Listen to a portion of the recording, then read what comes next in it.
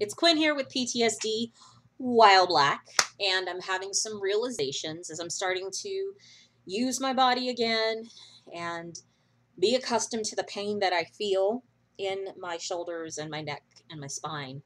I'm starting to realize some stuff. Because of the concussion, like doing choreography and dancing is really difficult for me uh, because I have to interpret, which hand is moving, which da da da da da. So I'm learning to do like Zumba routines right now, which are pretty repetitive, so that I can kind of don't. I have less to memorize. Have less to memorize, and it's easier to follow the directions. But I just noticed like these feelings were coming up for me as I'm like searching for routines. I was searching for death metal routines to see if anybody had ever done it, or yeah, modern songs that I find very motivational to see if there were any routines for those. And I realized there's a part of me that's kind of sad that I can't dance the way I used to. Because in my 20s, I would dance up a storm. When I was a kid, I would dance around the living room. And in my own apartment, when I lived alone, I would be dancing in my bedroom. But what's up? Now with these injuries, I realize with the physical injuries, dancing is a little bit limited. But now with the concussion injuries, dancing's really challenging because I have problems with direction. And so if I were to talk while dancing, like if I was giving some kind of instruction video while dancing, telling you to go on your left, your right, or whatever, I would probably have a seizure or some shit. I don't know. So I'm just recognizing that my responsibility for me to continue to move no matter what means if I have to eliminate the brain for a while because there's confusion with left, right, then sit down and still move as much as you possibly can, or forgive yourself as much as you possibly can if you repeat the step on the left when it was supposed to be on the right. That's some of the stuff that I'm kind of giving myself a little bit of grace instead of trying to do things perfectly.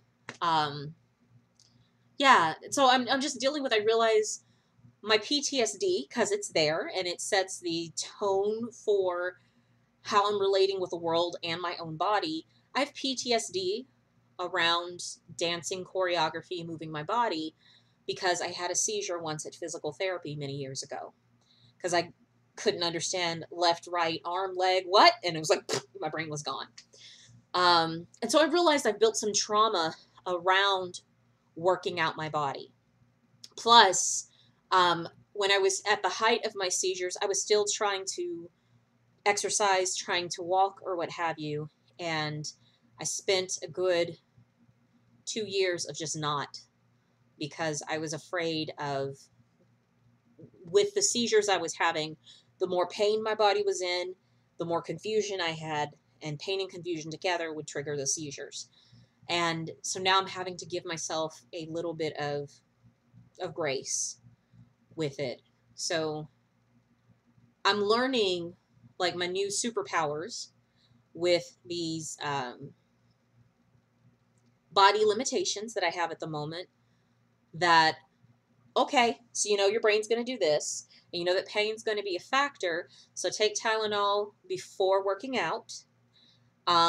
If your back starts hurting, have a seat and still commit to moving for the full 20 to 30 minutes that you're trying to get a workout for. And then I'm learning to close the door because my husband will walk past the door 1,001 times. And I realize like when I'm emotionally paying attention to other people, that's also taking away from me, and that can add to the brain confusion. So I'm like learning these little bitty things to help me be able to move forward and love my body as it is. And I was just trying a couple of routines right now, and my shoulders like, ha ha! And that's okay. That's the other thing that I'm learning too, is that I need to give myself a day off between intense workouts, and there's no shame. There's no judgment or blame that I have to place on myself because, oh, I needed to sit this day out. Like this week, I'm having headaches. So I know I need to be a little gentler with myself this week instead of my old attitude of shame and blame going, oh, your body can't do what it used to be able to do, blah, blah, blah, blah, blah. I beat myself up for like the last 4 years, and that's not helped. So now I need to have some radical love, radical compassion, acceptance and joy in this body that I've got. Yeah, so that's what I'm working towards, and I would totally love that. Maybe in the next year to be able to be, I'll be the creator of Zumba workouts for heavy set people that are to metal music or to show tunes, to the entire musical Rent. We will make Zumba routines because that's what my brain works like. Yeah, who knows? Who knows what next year will be like? But I just want to be um, more of myself, of who I was before I was injured, and have grace and not compare who I am now with the injuries to who I was then, but still embrace these parts of myself that I love to dance, I love to sing, and that I can be committed to moving on a regular basis, even if it's not as frequent as I would have liked. So yeah, that's where I am today, but I'm still feeling kind of hopeful and excited. All right, till next time. Peace.